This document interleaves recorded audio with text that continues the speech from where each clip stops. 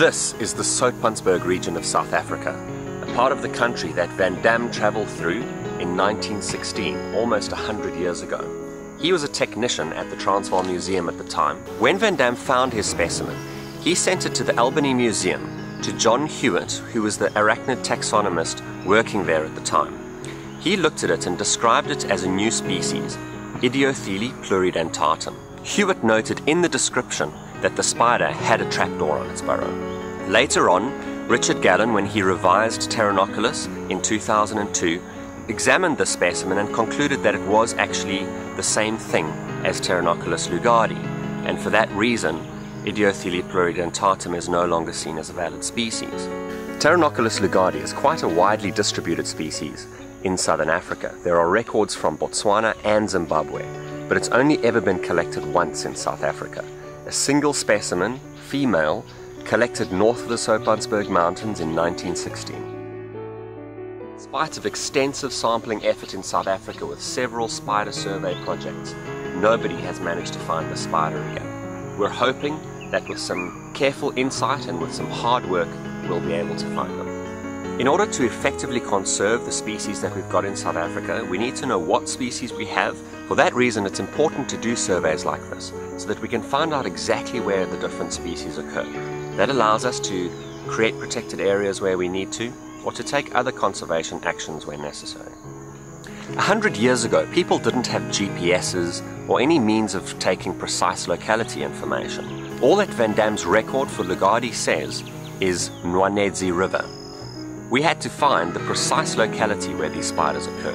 In order to do that, we examined maps of the region, we looked at roads which might have provided access at the time.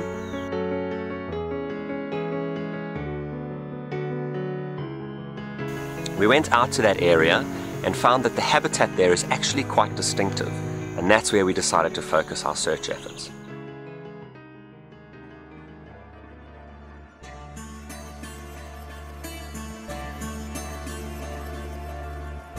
It wasn't long before we found some of the more common baboon spiders that occur in this area. We also found some interesting insects and other arachnids, but would we find what we were looking for?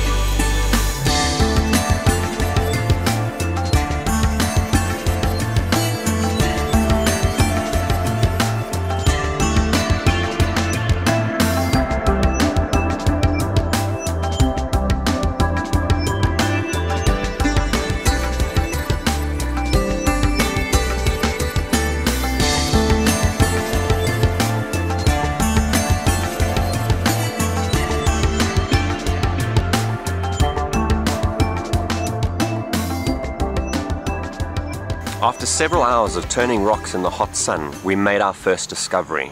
A single subadult spider living under a rock. The big surprise for us was that her burrow had a trapdoor lid on it.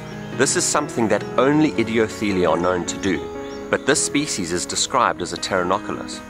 The trapdoor is half moon-shaped and relatively robust. It's actually quite thick. The Idiothele trapdoors that we normally see are very thin and flimsy, making more or less a simple flap over the entrance of the burrow.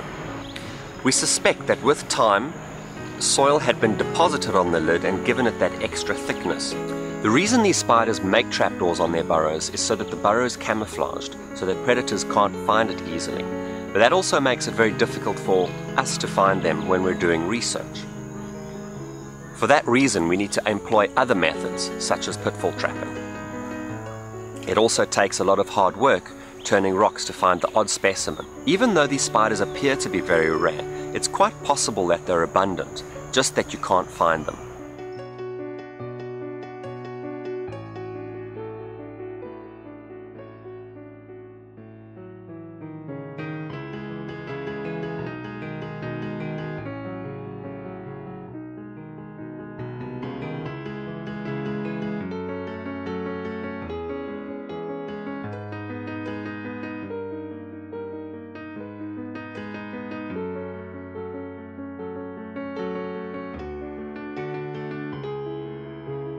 When we found the spider, we weren't sure what we had.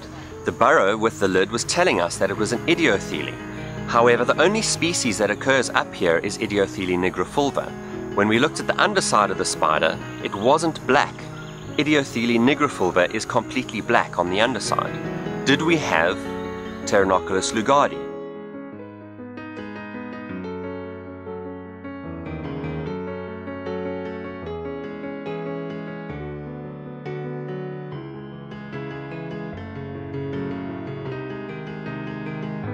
Our first attempt to find these spiders produced a single subadult and a single small juvenile specimen.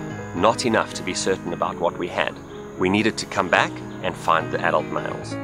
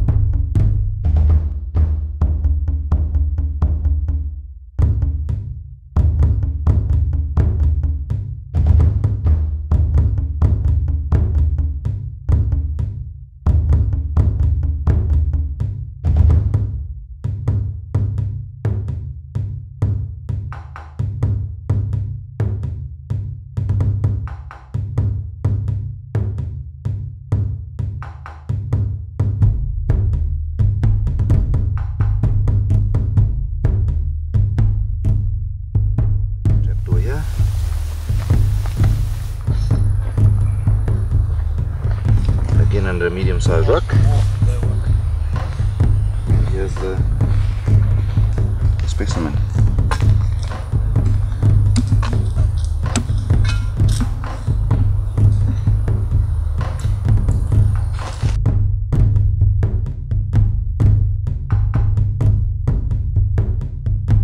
So here's the silk retreat that was underneath this piece of old rusting drum, and there's the lid.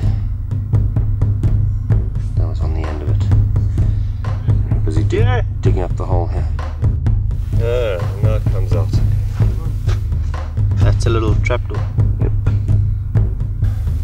Turned. Goes that way as well. Oh, there it is.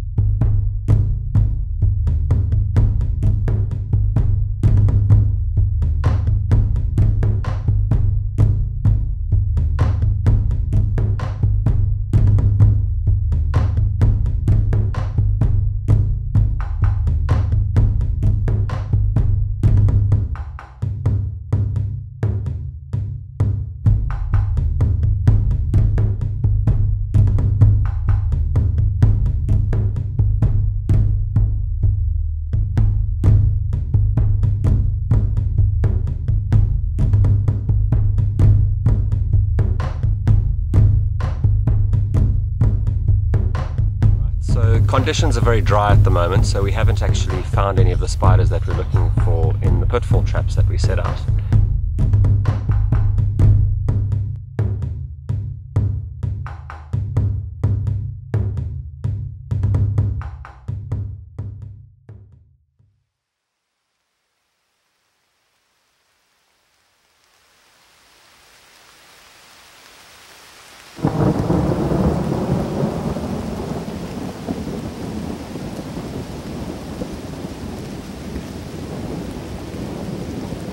From my experience with collecting megalomorph spiders, rainfall is critical for adult male activity.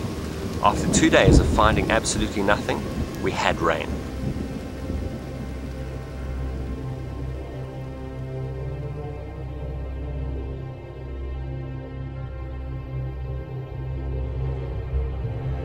On day 3, we went out to check our traps for the last time.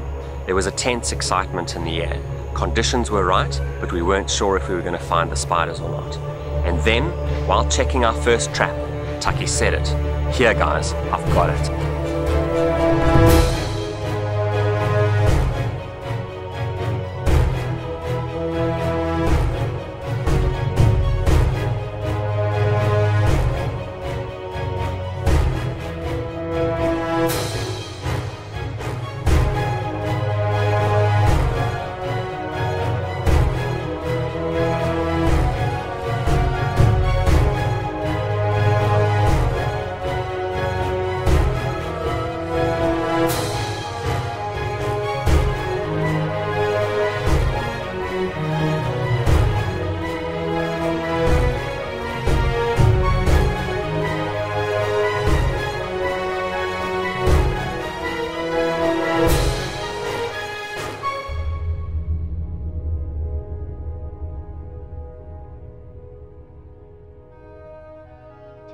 Alright, so this is the 3rd day, our last day on this trip, and we had some rain yesterday afternoon. We've come out and we've checked the traps this morning and we found what we're looking for.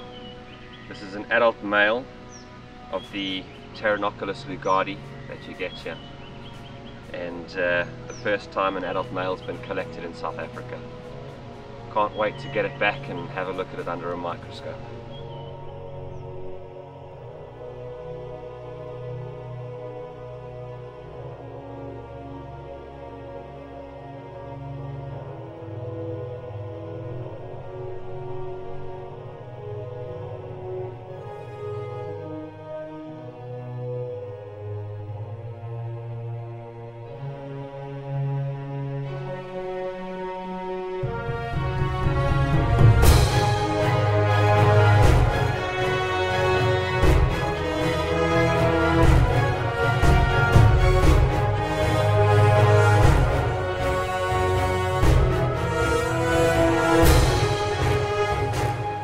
Baboon spiders are protected by law in South Africa.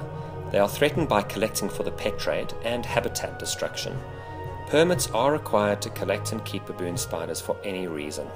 If you see a baboon spider in the wild, appreciate it for what it is, take a photo and leave it unharmed.